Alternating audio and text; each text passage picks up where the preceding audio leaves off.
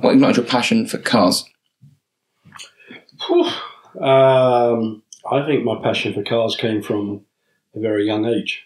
And a lot of that was actually from my dad being in second-hand car trade.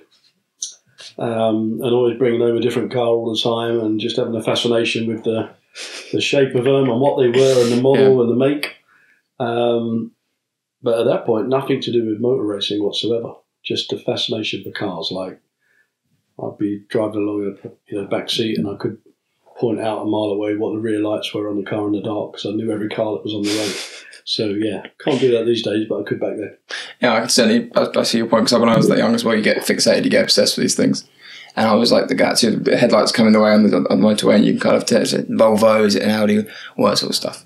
But yeah, I mean, obviously, having cars coming out of your life constantly, did you just see them as like a, I guess, just a daily thing, got used to them, sort of coming in and out and changing your perspective on them as well? I just, it's just a norm, because when you're sort of in a garage environment and, your dad's in the business, so to speak, and like, the business is different cars every day. But, we're quite lucky because in a way, like, it could be anything from a Vauxhall Viva, which you would have no idea what that is, but I've seen a few.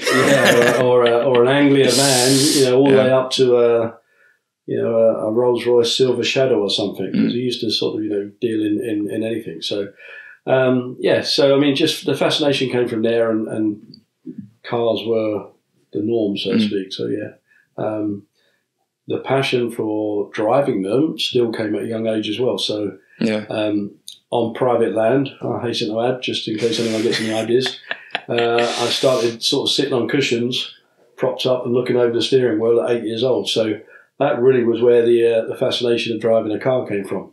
Again, not racing them, just driving them. Just having those, like, I guess, a tool, that's early freedom, I guess, isn't it? It's the early sort of like, be able to take yourself where you want to go as well. Yeah, I mean, I think from a point of view of actually saying, like, there's something at a young age that I could do, and whether or not that was, even at that point in my life, telling me that academically I wasn't going to be that strong. Yeah. But, doing something where I could connect with putting an input and getting an output, and that was at the steering wheel of a car, it was quite fascinating. So because it's something that I guess, because for me, again, I wasn't very academic either. In fact, I'm dyslexic like yourself, and so I found go-karting, that input output actually stuff, was the only thing that really focused my brain. It was the kind of thing that took, I guess, what I thought I was good at, and actually I excelled at. Whereas you spend time at school and they tell you, you're not good at exams, you need to try harder, stuff like this. And actually, we're applying ourselves. It's just not actually, we're not getting to the thing they want, and actually it can be a bit, can be disheartening at times. Yeah, I mean, dyslexia is kind of something that people don't fully understand unless you kind of got it. And at that point, I think you have got dyslexia, you need to use it the way where it's, a really big tool in the toolbox. Exactly, yeah. And for me, it's, and even race-wise, it's been like something that I've used to think outside the box, because I think that's what dyslexia makes you do. It makes you think outside the box. Maybe because you can't actually focus what's inside the box, so you've got to go outside and look at it from a different perspective. Yeah. And even in today's world where motor racing isn't my day job anymore, but even sitting behind a computer screen, has its limitations for me. So there's quite a few things that I have to do, maybe time and time again, to get it right. Yeah. Which is a bit time consuming, but I'm quite lucky now. My PA's been with me 14 years, so she pretty much understands when I write something, even though it looks like a load of gobbledygook. Because you're used to the disparage of words that kind of mix up the page.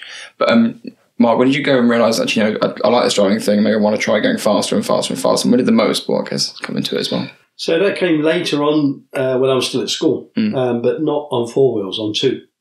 And because I was sort of lived in a rural area at that point in my life, the sort of local sport used to be like motorbikes going down a lane, and the guys all getting together and sort of racing each other. But actually turned out that a couple of the guys were doing what they call motocross, like schoolboy scrambling. And I kind of got a bit of a bug for that and started, I think I was 13, 14 years old, on a 125cc two-stroke motocross bike. Yeah. And kind of like took to it like duck to water and was quite good at it from an early stage, and got into the point of being top 36 ACU schoolboy rider in the UK. And could have maybe gone like another step if I'd have wanted to, but it kind of like overlapped with, again, that sort of garage environment and my dad being in that side of the business. And an actual friend of his taking me to a motor race, which I think at that point was at Snetterton. So again, like East Anglia, and getting the bug for like seeing these racing cars go around. I had no idea that motor racing even existed. Yeah. No relation to what was on the road that was going to be raced on the track on a Sunday. And that's really where it came from. So the two wheels quickly transformed into four wheels, and that was in 1984, driving a Formula Ford 1600, which in my day then was the entry level in single-seater motor racing. Yeah, and so I guess motorsport, most likely is single-seater if you want to look at it as well. But why didn't you, I guess, not push back, but why did you not want to pursue the motorcycle more? Was it not sort of as exciting or... No, I mean, listen, I think that the motorbikes was fantastic, and it's still a big passion of mine even today. So, I still watch Supercross from the States on a Sunday morning when it's been run on, Saturday night in California or something. So, hugely sort of passionate about it. But I think for me, like the four-wheel side was always there from an early age. Mm. So actually sort of gravitating towards like four wheels and racing kind of came naturally. And the opportunity really came about when, I didn't do karting, but my dad got me it wasn't even a fun kart. It was like a replica of a short oval little midget car in the USA. Is that Banger Racing was what close to No, that? more like it sounds kind of stupid, but like if you took like a van wall from back in its day, like with that shape. Yeah. It was like a replica of that, of which I still have today. Okay, well. Yeah. It's been outside of my ownership, and I managed to buy it back again. But that was the first time I kind of got in something with four wheels, and I was driving it around the forecourt of the garage. So that was the first sort of taste of it. But as I say, 1984 was the year that I actually got into a full-blown race car. It was a Formula Ford 1600, so very small in power and small race car in itself. And that's where the next step of the career path sort of started. Yeah, I guess at this time, sort of, I guess, tutoring you in racing, you being coached by at all, was you figuring out what you can do with four wheels as well as? So what we did, we went to I can't remember where it was. I think it was Alexandra Palace back then. It was like we'd have the Autosport show these days. Yeah. It was kind of like that, but I don't know what it was even called back then. And we went to go and visit and was talking to people about, okay, what do we do? I think actually all we'd heard about was like Formula 3. So we went to the show and people said, oh no, you can't go there. That's way too advanced. You got to start in Formula 4 1600 and then work your way up. Fortunately for us, we had a manufacturer not far away in Lola cars. Only 20, 25 minutes away, which is great because we needed plenty of spares because I damaged lots of cars. But that was kind of like the stepping stone there. But I think what we did, we went to a race school and jumped into a car with somebody who had quite a bit of like hours under his belt and was an established race driver. And he kind of said to me, look, I've already seen what I can see and I've been out on the track with you. And I think you've got some potential. So now you need to go and actually get yourself into a racing environment and see whether that potential can actually come to be a reality. And that's really what we did. And 84 was a busy year because we took the view that we were doing motocross previously. Yeah. You did 4 races in one day. Oh, okay. And then we arrived at a race circuit and there was like 3 Formula Ford races, but many people would do one of them. And they're only like 10 laps at a time. So we were like, well, it's only like some fuel, an entry, and maybe a bit more, in terms of tyre consumption, in terms of wear. Why don't we do all three and get some mileage under our belt and learn as quick as possible? And that was the kind of the stage that we took to go forward. And at that point, then people started to catch on and do that as well. So I think the grids increased quite healthily at that point. I think everyone was happy. But as I say, lot of races, a lot of crashes, learning in the first year, a lot of success as well. We won. What did we win? We won something called the Golden Helmet Award, which was an award back then for the most wins of any British Commonwealth driver across the season. Oh wow! Okay. And I won what was called then the Grovewood Award, which was now called the Autosport Award. Okay. And I think I got £5,000 as a prize. I think, what do they get now? 250,000 in excess. Yeah, I think the last one was Aston Martin, and he got like a 250k. Yeah, so So I got £5,000 and a clap. And, and the clap, the guys get 250 in their Formula One tests these days. So shows your progress. It does, inflation. Yeah. That's crazy because you're going from, again, like a completely different discipline in motorsport to throwing yourself into these four wheelers. Again, you're taking that, I guess, motocross mindset into going, well, why do one race when you can do three? Why you spend least time like seat time and actually do more? And that seems to be like, for instance, your whole across your whole career, you've had a lot of seat time. I think that's something you've taken seriously. Or? Yeah, I mean, I think also I've never been scared of like taking an unorthodox route. So like, and yes, there's been other guys. Damon Hill, for example, came from bikes. He didn't really start in karting like me. So it has been done. But I think we've always taken the view that seat time is almost like you can't substitute it. So you got, if you can get as much of it, great. Adaptability, and I think if it hasn't been the right thing to do because we haven't had the right level of budget, then let's try and do something a little bit outside the box again. Like if I look halfway through my sort of learning part of the career, and we didn't have enough budget to go and do Formula 3 properly, and we knew we couldn't get into a great team, so performance would be a little bit, marginalised. So we jumped straight from Formula 4 2000 to F3000. Oh, wow. And everyone was like, well, you can't do that. You're missing out this really important part. And they're like, well, needs must. We've got enough money to get an old car, a year-old car, and we can cobble together our own team to make this happen. I can go and learn some international circuits. And that's really what we did. And actually, we surprised a lot of people. So, again, it's not been something that's ever been a barrier for me. I was no different to a few of the guys, even the greats like Michael Schumacher, where we went to sports cars before we came to Formula 1. So, road map's one thing, but sometimes you have to deviate.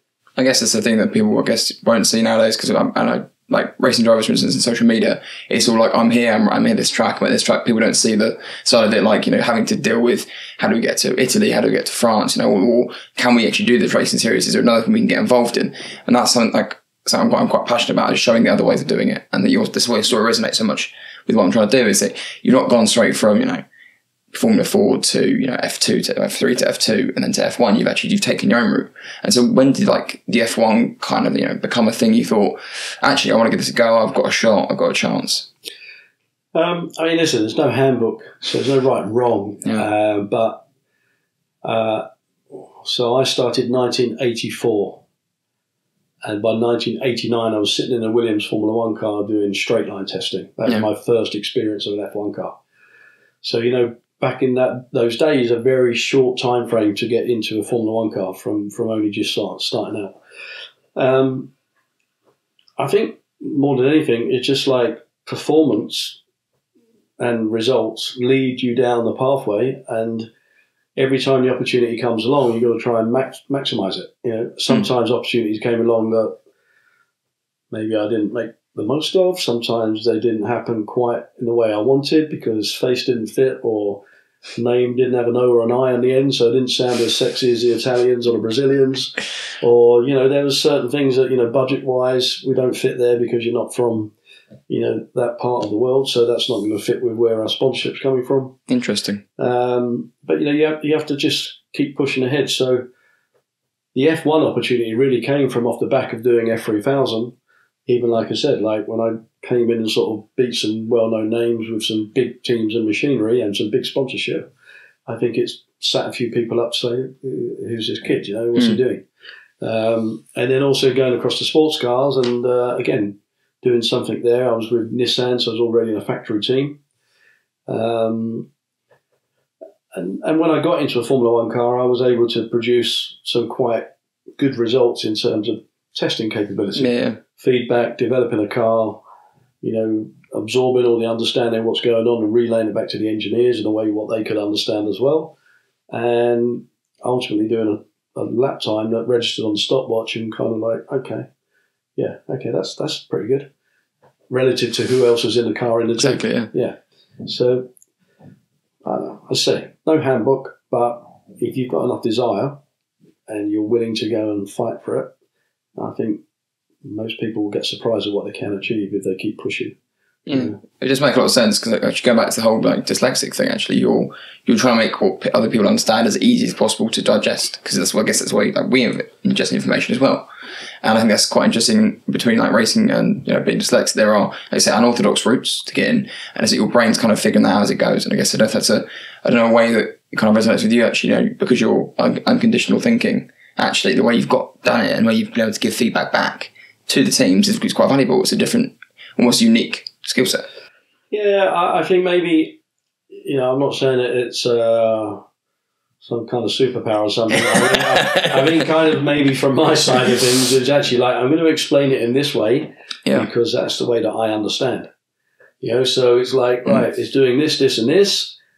And I think like what people with dyslexia also are quite prone to sometimes is like maybe like some repetition. Because like it sort of starts to build up a bit of a database, So for me, like if I did 10 laps, I'd recall all 10 laps, and then I'd be able to say, on lap 4 in Stoke Corner, the car did this, and then I changed this, and then the car did that the following laps, and da. So my recollection was good. Yeah. But at the same point, the actual sort of analysing and putting it in layman's terms, which is what I needed to do for me more than anything else, seemed to be quite well received, and that stood me in good stead because test driver at Williams, test driver at Mclaren, done quite a lot of test work with several other manufacturers as well, and then being able to come through and do the race on Sunday afternoon to get some results, it's been a good combination. But I wouldn't put it down to anything else other than being fortunate and lucky, and also sort of using what I did have available to me to make the best of. Yeah, and speaking of that Williams, that Williams testing seat, how did that come about? And from because are these things just you have to go and find it, you have to be actively looking for it, or does this come from a relationship you've made earlier on in the career as well? No, it came from a relationship that I had with the Middlebridge F3000 team, which at that stage was run by a guy called John McDonald, who had his own Formula One team previously called Ram, I think it was called then, the F1 team. And, of course, and John had several contacts. And I think John was in a situation where he was looking at me and going like, I think we've got some potential here, alongside me being a factory driver at Nissan in the World Sports Car Championship. And, with John's help and guidance, he called up Frank Williams and said, I really want you to meet this kid. Meet with him, see whether you think he's got anything there that is going to excite you. And luckily for me, Frank gave me an opportunity. It may have started only on an airfield, just going up and down in a straight line, but it built very quickly from that. And you're getting paid for this at the point, or I was quite lucky. I managed to get some salary out of it, which was very small, but it was irrelevant. The experience was way beyond that, but it was nice to be in a situation where I was actually doing it and being paid, because for me that's kind of like the definition of being professional. And I've always tried to do that. It's like, I can do this. I know I'm not bad at it, but if you want me, you're going to have to pay for it, because that's my job. Yeah. I don't have anything else to rely on. So I'm afraid, if you do want me to do what I need to do, then I'm going to have to get paid.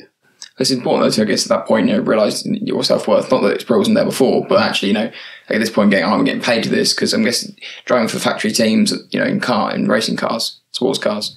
Will you get paid for that, or was that like if you win basis? No, paid. Paid as well, yeah. But I think maybe some of that kind of request to get paid was also driven off the back of I was already a father at 21 years old. Mm-hmm. So I hadn't made it to Formula One. I was still progressing as a international racing car driver.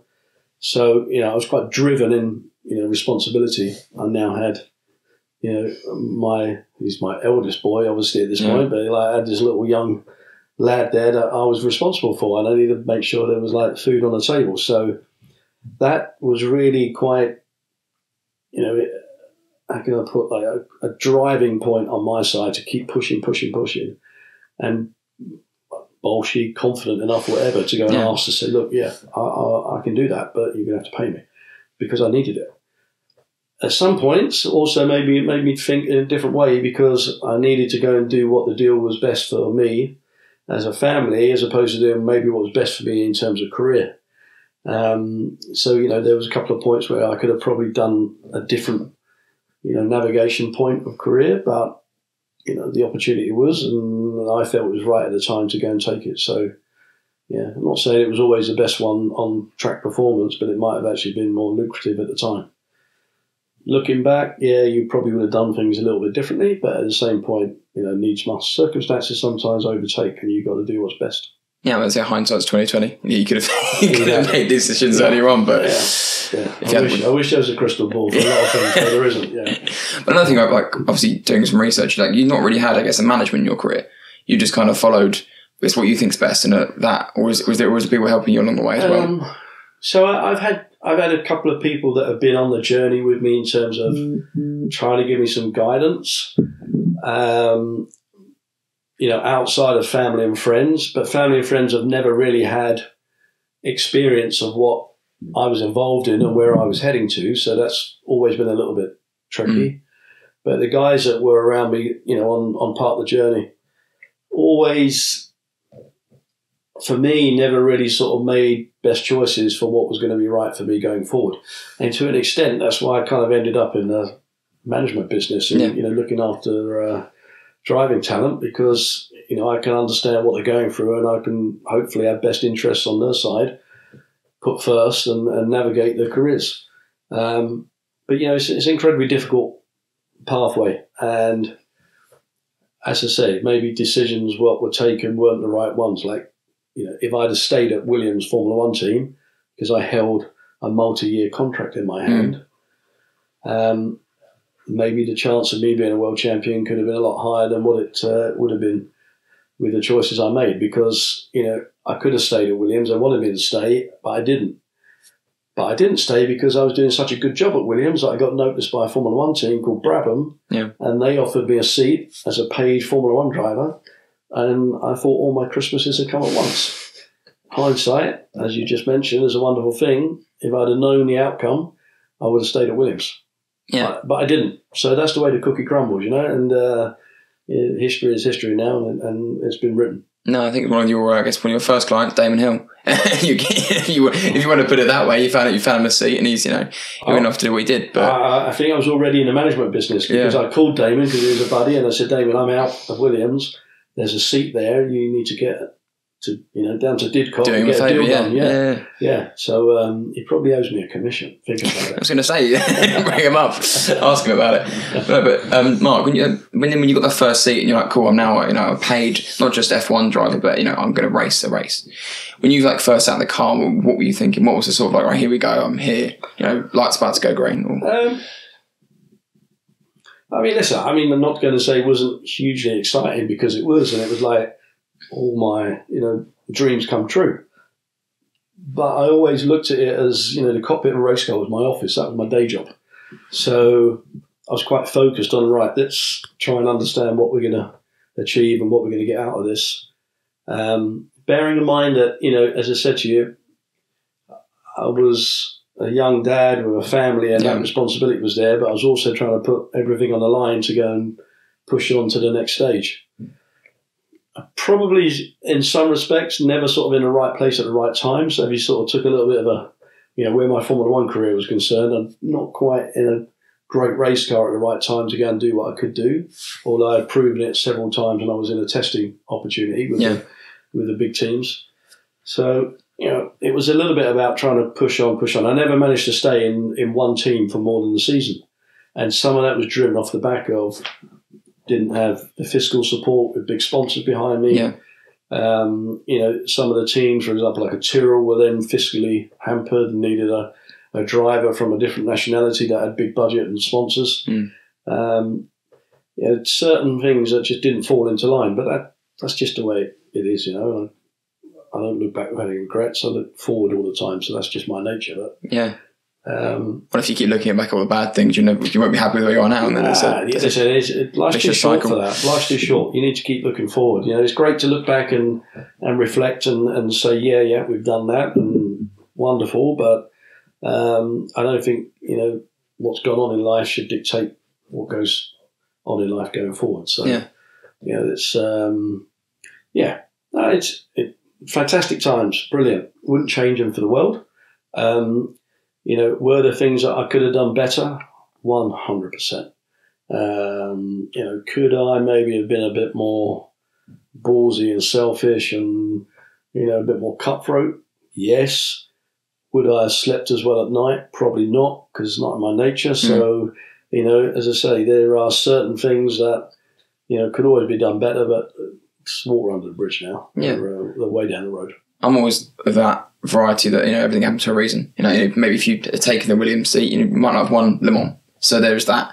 There might have been a stipulation in the contract you might not have seen or read, and then actually all of a sudden you can't go race in France. You're stuck in England racing. So that's all, great. But the Brabham thing, we understand it wasn't a great car and stuff, and you could have probably had a better performance if you did stay at Williams. But actually, moving through your career, what is, I guess, your main decision in your family, I guess, or what you can do to support them?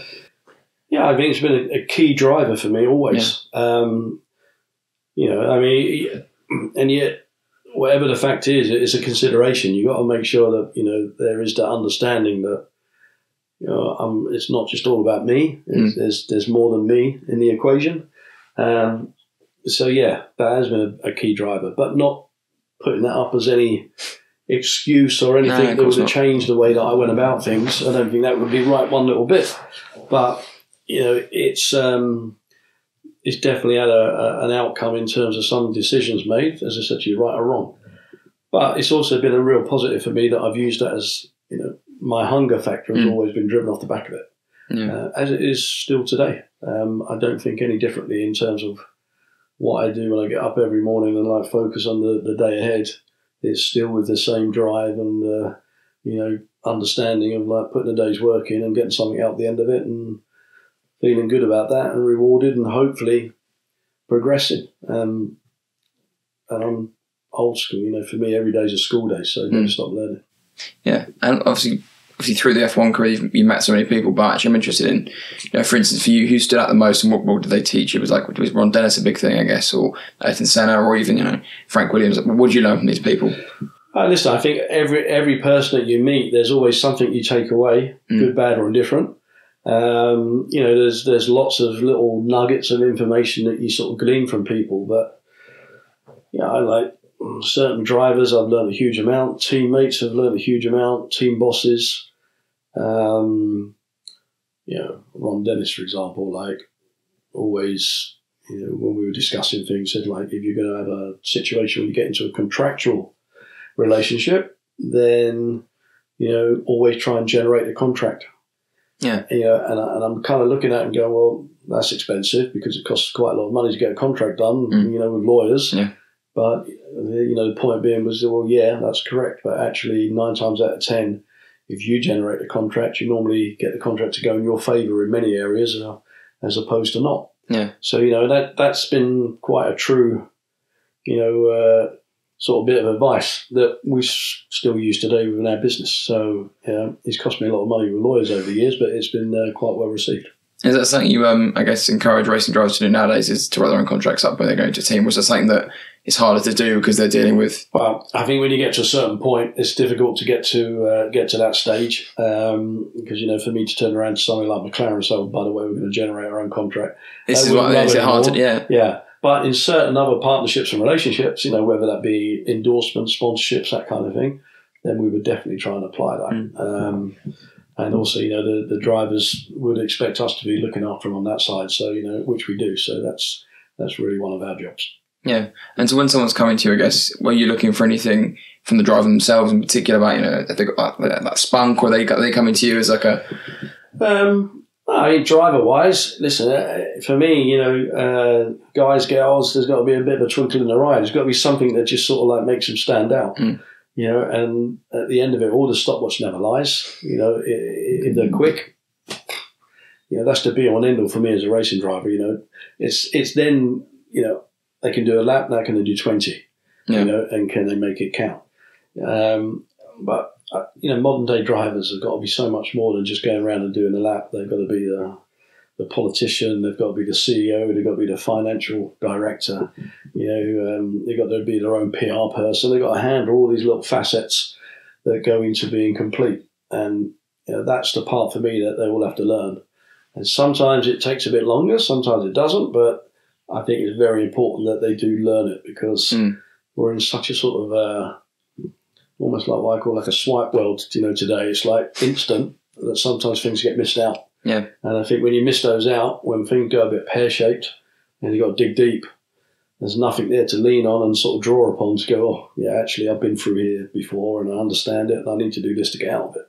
So you sometimes see that in driver careers where they've got there so quickly and then it doesn't quite work the following season maybe, and then they really struggle to find themselves and pick themselves back up. Yeah, because I'm a victim of that. When I started the podcast the first time, I thought, great, I'll just speak to people. I'll just, turn the camera on. There was no research. There was no sort of like, what mics are good, how to talk to people, what do I even do on camera? Like, is there anything I need to do? From the first 3 or 4 podcasts I recorded, it was the same thing. I guess it might be the same thing for racing drivers as well. First race they do, they completely forget how to do everything because they've not had the, they had the seat time, or they've had the discipline to actually go. Not quick dopamine, release things slightly, I guess. But yeah, they're not prepared. Yeah, and I think you have to remember that, all the people you meet on the way up, you meet on the way down. So that's what I try and say to people. Is like, don't have to close every door behind you and go on the basis of it's never going to be open again.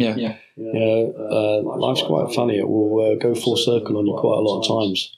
So for me, it's all about making sure that relationships, partnerships are ones that have got depth attached to them, and hopefully they will stand you in good stead in the future. And that future might not involve going around in circles anymore, but it might involve going around in circles for somebody else, and you're still part of that process. So that's been something that's been beneficial for us in our business today. Yeah, where did you learn that from? So interesting, sort of, was it just kind of figured it out? Something your dad taught you? No, I think that would be one big thing from my late father. That was always big in terms of treat people with respect, and if you do, you'll get respect back.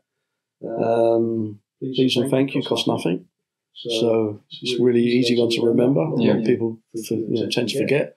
And I think don't put nothing in, you don't get nothing out. They're all sort of cliche sort of quotes, but they work. So if you want to apply them, I think you can do no worse than what you're doing at that point in time without applying them. But I think if you do, you'll get a little bit more out. Yeah, because you're starting a racing career, you get towards the end of it, or you're in the middle of it. The because you meet, how you treat them will be remembered. Like if, for instance, I know someone treats you quite short and sharply, or wants things from you, it's very easy to forget about that person pretty quickly. Yeah, I think you as you go through life and as you get older, you kind of it's quite true that actually your world sort of expands, and then I think as you get older, it kind of shrinks again. But it's also aligned with what your appetite is as well. So we get lots of things that come our way in terms of opportunities and approaches, but there's only so many hours in a day. So at that point, you need to make sure that what you're doing is what you want to do and what you do best, and actually what you think is going to be most beneficial.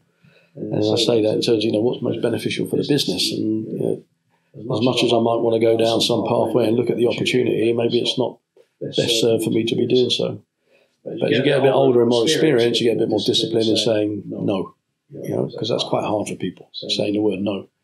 But it's also something that I'm quite, positive around. I don't have any harm of saying that to anyone. I don't sort of step back and sort of like go, sorry, but no. I'm like, no. But no in a way with like, it's no because it's not good for you, it's not good for us. So, best we don't waste each other's time on it because we're going to crack on and do something different. Yeah. And speaking of the word no's, I guess, are there opportunities that you wish you said no to, looking back? Anything you would have thought, actually, I could have done without that? Yeah, probably going to Brabham in 1991. But there you go.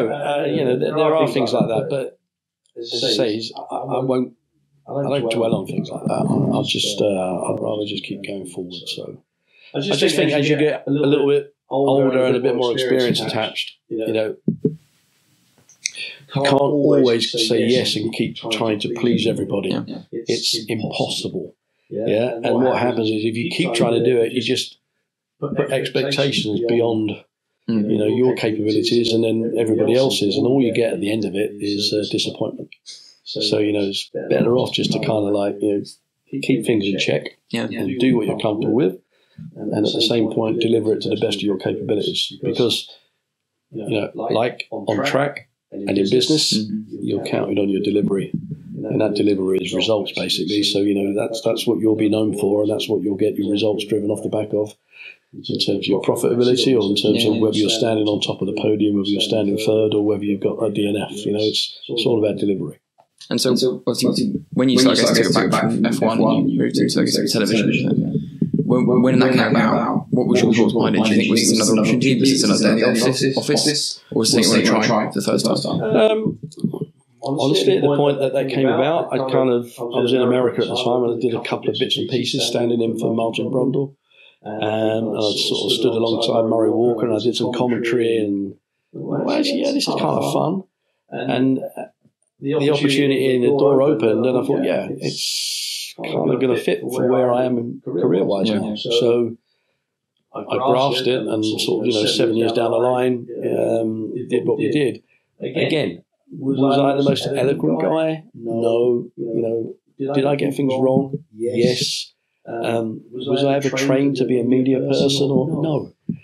Did I enjoy it? Yes. So all of these things, but I said it how I understood it, and time and time again, I think people would comment to me and go, I got what you were saying. You didn't overcomplicate it, great, because if it would have been complicated, I wouldn't have got it either. That's something that just took on board as being something that I had the opportunity to do, and it was live TV. I mean, we were going out to some big audiences back on ITV television, then with Grand Prix, sometimes hitting 7 or 8 million, on a Sunday evening. Again, no regrets. Would I like to still do some things? Yeah, now and again I look at it and go, it'd be nice to do something on TV, but actually I'm really busy anyway, so it's not the end of the world. Wouldn't fit the schedule. Yeah. That's 7 to 8 million people. A lot of people. We look at it. Was the pressure different, I guess, in a race car, or was it the same as getting on the TV?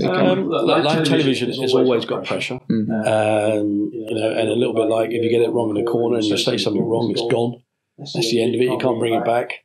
So there is some pressure there, but it wasn't quite the same. I mean, if I fluffed my words or said something that was the wrong way around, because that's the way my brain was wired, so be it. But if I hit a barrier or hit a concrete wall, consequences could be a lot worse. So it wasn't quite the same as driving a Grand Prix. No. But I think it was good grounding, and it gave me a great insight, and it's been kind of cool to do several different things career-wise, maybe all connected to motorsport in many ways, but it's been nice to sort of be on one side of the camera than the other. And I can look back with fond memories. Yeah, because it's not you're not planned out your career and I'm going to be a racing driver, then I'm going to be a pundit. It's not like footballers go, I'm going to be a footballer, I'm going to be a pundit, and then I'm going to go and start a podcast, whatever they want to do. No. It's you've just got to kind of go with the flow. Yeah, I do not think there's been any planning connected with my journey in life, let alone my career. So, I don't know. I think, again, I think a lot of it is driven by desire, enthusiasm, passion, determination. If you've got some interest, I think that will help you in terms of where you want to navigate. But never actually went out and said I'm going to be a TV pundit. It didn't enter my head. Was it something Because this isn't something that I thought I'd do. This isn't a career path I thought I'd go on. I stuttered massively in school. My speech was awful. And actually, doing this was terrifying. When you went to 18, you're harrowing. You're going to go speak to people, put a camera in your face, and probably touch to go somewhere else. But it's weird that, I guess, you take the opportunities that are in front of you. Life kind of just has a funny way of picking things up and challenging you as well. Yeah, but I think at the end of the day, if you've got something you're passionate about, which you clearly are, and you're able to, see the rewards when you put it all together, and it gives you a bit of confidence. And I think confidence is something that people sometimes don't put enough emphasis on and have enough value attached to it. At the end of the day, it isn't about. That's one of my staff coming to the door, right? Nothing's planned. You just saw my face. I think it does help when people have got a level of confidence. Because listen, if you don't have it, no one else is going to give it to you. You got to actually bring it from within and then put it out there. But at the same point, I think when you start to build a bit of confidence, you start to function at a level that blossoms. No different to where you are today. Like you probably wouldn't have envisioned being exactly doing sat here now. You can explain that. But your confidence has given you that to come and do it. So hats off. Well done. No, thank you. It's one of those things where it's like, why not take the risk? I've got nothing to lose. Like I said, people are generally nicer than you think they're going to be to you as well. And I think that's a very wise head there with that kind of outlook, because and a lot of people are, especially youngsters coming through in our area of motorsport, I say to them, just go and ask. You'll be surprised, how people respond. And some people are like, I can't go and ask. Well, what have you got to lose? People get people to approach us all the time. I go, listen, look, I can't help you in terms of where you're trying to get to, because it's not quite going to align where we are. But if I can give you 15 minutes, 30 minutes of my time to try and help you go on the pathway, no issue. Happy to do so. But they've got to ask. Yeah. Because one thing again, I'm not going to put the ball over anyone's eyes. We had this conversation once before. We've already had this, and some things didn't work out. I thought, what's the harm in asking again? Right? What's the worst thing? You go, no, cool. I'll publish myself speaking 50 minutes, and someone will hear the other side of the conversation. But this hasn't been a conversation about your career. So I guess more what you've learned. And what I love about this is that no one's going to hear the same. In 1992, I did this. In 1994, I did this. In 1996, I did this. And actually, people know that there's 8 podcasts. They've got that information in it. And I'd rather give them something they haven't heard as well. Yeah, I mean, probably about 2 podcasts. I don't think I've even done that many, Harry. Yeah, so but no, you're right. Listen, and to be really open, as I say, it's great to look back, but I kind of it's been there, done that. So that chapter's closed. For me, it's right, what's the next chapter, and what are we looking at, and how we're going to put, the finishing touches to the book, we're going to close it all out. And that's really where I am now. Writing a book, are we? Or? Well, I mean, chapter of life and book of life, maybe, but I'm 57, so 58 this year, and I'm for me, my big focus point is succession inside the business. We're only a small business, but already it's right, how do I start aligning people in terms of taking the business forward and growing it? And for me, that's a huge amount of interest and also really rewarding. So that's kind of where my focus is in today's world, and that's what drives me every day to get up and do what we do. I was going to say, because I guess that seeing it as a day job in the office every day. Is there, I guess, for you, what drives you to do it more? Is it the kids still, or is there a different? Are you trying to grow the MVP name? My kids are men now. I mean, they can't still maybe the grandkids. I mean, what drives is it's like everything. For me, it's you go out there and do a qualifying lap. I align that, and I have a lot of parallels of what I did back in sport, motorsport, in terms of how I look at business. So for me, it's right. How do we get the most performance out of what we've got available to us? How do we maximise it? How do we increase our profitability? How do we increase our efficiency? Are we more time efficient? And also, how do we all have fun? Am I doing what's best for all of us? Are we all enjoying what we're doing? Because ultimately, if you're not, what's the point? There isn't. And I think sometimes that gets missed on people. It's like, if you want to get the best out of people, try and make it. I'm not saying that everyone's got to go around laughing their heads off, but let's try and just make some experience throughout the day an enjoyable one, and one where there's some teamwork, and one that we can all look at the end of the week and go, yeah, we've achieved this together. And hopefully that's something that's instilled in everyone who works with us in our small little agency. And year on year, we've been getting not necessarily bigger, but we've been getting better. And for me, that's good. That's good progress. And when you say better, what do you mean by better in terms of like the efficiency? Is that all you're talking about, the profitability? What are you talking about better? All of those parameters. The business is growing in terms of profitability. The business is growing in terms of depth of people. It's growing in terms of our output, what we actually can do in-house, and what we do to look after several of our drivers, our corporate clients. We're quite, how can I put it? We're quite small, but we punch well above our weight. So, I quite like that. Great power to weight ratio. Yeah, exactly. I quite like being the little underdog guy that, actually, we can do that. And actually, we can do it quite well. So we might not be sort of the big agency, global, but we can hold our own.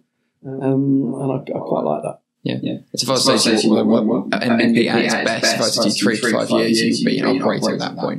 Does that have certain earmarkers? Is there a certain sport you want to be in? Is there a certain amount of drives you want to do about? Or is it more just growing it to more of what you said earlier about being that? I think from the driver side, even though we've been around it for probably now 18 years, and we've been really close, we still haven't had a driver on our books that's in Formula One.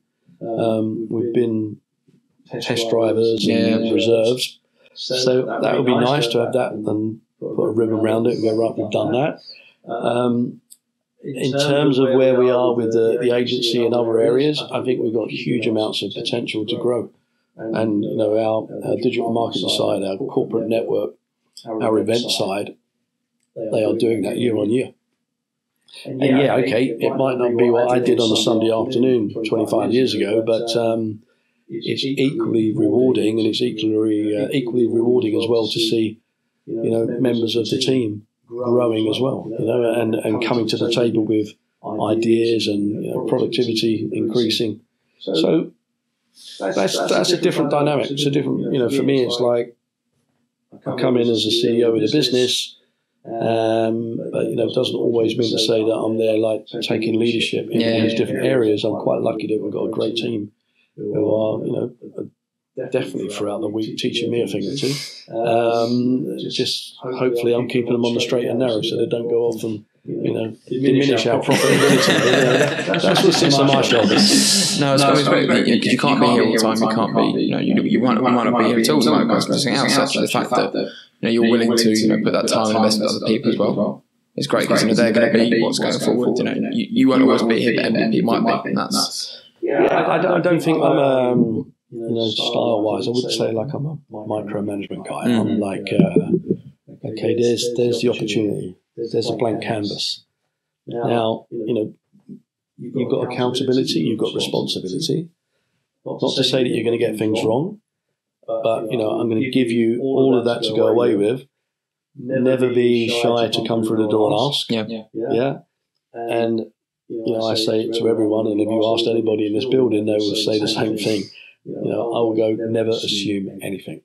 So I kind of put them with that, but I give them a little bit to keep thinking about. But it's as I say, it's really great to see people blossom inside the organisation, and we're a young workforce. I think outside of my PA will kill me for saying it. Outside of myself and my PA, all of our guys and girls who are here are under the age of 30. So we're really pushing on with a young workforce, and and they're doing a tremendous job. I know we're coming towards the end, Mark, and this has been fascinating for me, if anything, to get to know how your brain works. But 5 questions that I have. The first of those is, what was your ultimate 3-car garage? Ultimate 3-car garage. Good question. So I would definitely say that in my garage would be my original Formula Ford 1600 Lola, 644E, because that's where it all started. So that would have to be in there.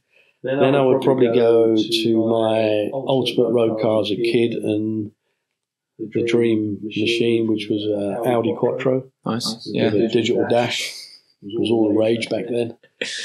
So I definitely would have one of those there. And then after that, I'd actually I kicked myself for selling it, but I managed to acquire a Ferrari, an F12. Oh, lovely, yeah. And I have to say, it's one of the most enjoyable road cars that I've had. And I regret selling it. And that would definitely be in my garage, even though it's an old model now, but it would be there because it was something that put a smile on your face. It's like I can see the visible regret. Well up. It's a great 3-car garage. It's nice to have a bit of everything in there, not actually pin yourself down to having, I have to have 3 supercars. But yeah, and then as well as you've got one car to drive or race on any road or track, but you don't do it once. Where would you go? What would you take? So circuit-wise would probably be Spa-Francorchamps, and I'm pretty sure that would be in all drivers' top 3 tracks around the world. And bizarrely, it would probably be a car that I never raced. Interesting. It would be an Williams FW14B that I had the privilege of testing on 2 occasions. Even though I was a race driver at Brabham Formula 1 team, Williams asked me to go back and do some test work for them. Even while Damon was there, which he'll probably bite his lip when he hears me say that. And that, for me, was probably the most complete and well-balanced Formula 1 car I've ever driven. So I would have loved to take that around Spa and, see what that had underneath it, yeah. Have you ever asked to do that? No, and I don't think it will ever happen. But so rather than ask, I won't put myself in a position of being disappointed when I get told no. So I won't ask. Brilliant. And Mark, what do you think the purpose is? When it comes to your career, what gets you out of bed? Yes. Listen, I think what gets me out of bed is just self-motivation, just to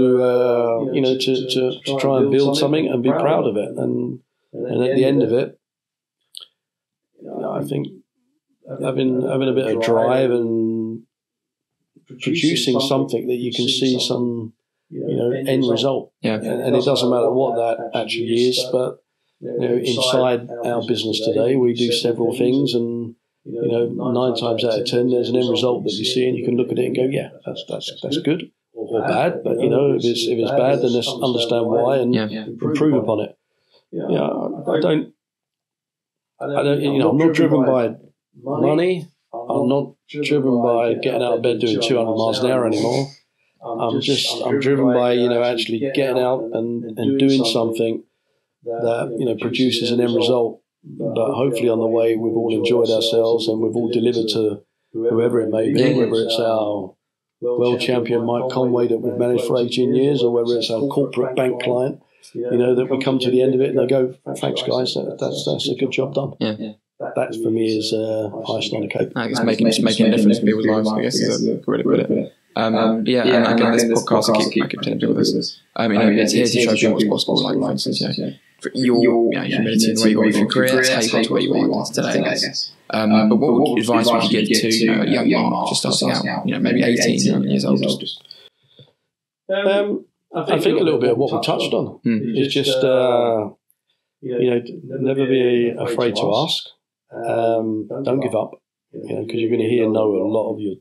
A lot of the times in your career, you're going to hear no. But keep throwing enough mud at the wall, some will stick. So just and I think honestly, just as I said earlier, please and thank you goes a long way. You'd be surprised at how far it goes, and it costs nothing. And don't forget it. And Mark, the last question is, what do you love most about motorsport? What I love most about motorsport, I think actually for me it would just be like man and machine. That was always the ultimate buzz to me. Is like put yourself into a Grand Prix car and try and extract everything and take it to the limit and beyond. And if you pulled it back, brilliant. That was the buzz. Yeah. And to this day, even though I might not get in a Grand Prix car, I'll still rattle around now and again when somebody allows me to. And that's still about the same sort of feeling. It's like, put yourself in that environment, going beyond the limit and bringing it back. If you don't bring it back, probably don't show up to the paddock because you're not going to get a welcome. There's plenty of videos online of people not bringing it back, so and they know what you mean as well. No, but Mark, thank you for your time. I really appreciate it. And thank you for letting me into your lovely office as well. It's been a messy office because we're busy. People can't see it. It's fine. They can't see all the stuff that we move around. That's what you're saying. It's lovely. Yeah. You're welcome. Thank you very much. Cool.